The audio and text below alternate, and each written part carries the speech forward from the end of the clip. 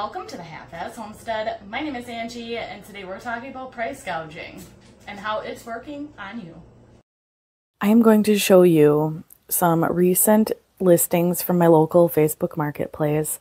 I saw a price decrease of 12 cents all the way up to a price increase of $1.25. I encourage everyone to go out and check their local stores to see what the price of canning jars is new. I can go to the local Fleet Farm and buy a brand new pack of ball jars for $9.99 when they're on sale during canning season. That makes Walmart's price a little steep. So then why would running out and buying a dozen jars for $12 sound like a deal? I went out and I bought these ball canning jars for $13.44 for a flat. Okay?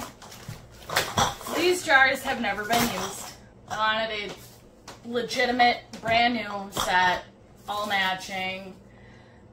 The grand total on this receipt is $14.11. You know what we're doing today?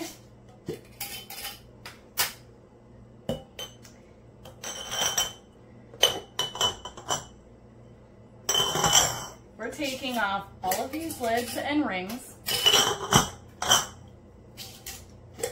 and we are going to put them back up for sale on Facebook Marketplace for $12 for the dozen. That's $1 per jar.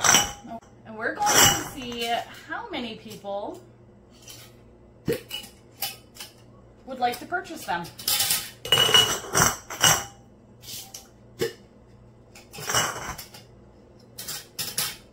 Now, $12 per dozen jars of used canning jars is, I'd say, a very common price, and it's on the lower end of what I've seen. I've seen them as much as like $1.45 a jar, which is insane because they're not $1.45 new, okay? So, and people buy them.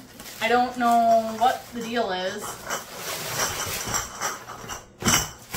So, I'm going to photograph these. I'm going to put them up on my Facebook Marketplace, and we're going to see how many bites we get.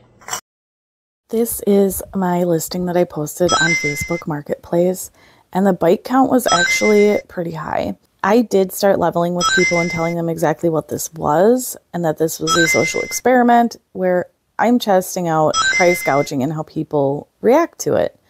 I did offer a set of mixed jars for $9 a dozen, and some people did take that. Sorry it took so long to get this video put together. Harvest kind of got in the way. Such is life.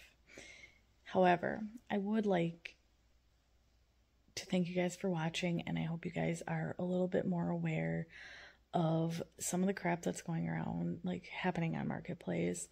And I hope you guys have the ability to make slightly more informed decisions. Sometimes buying it new is better. So I would like to thank you guys for watching, and I will see you guys in the next video.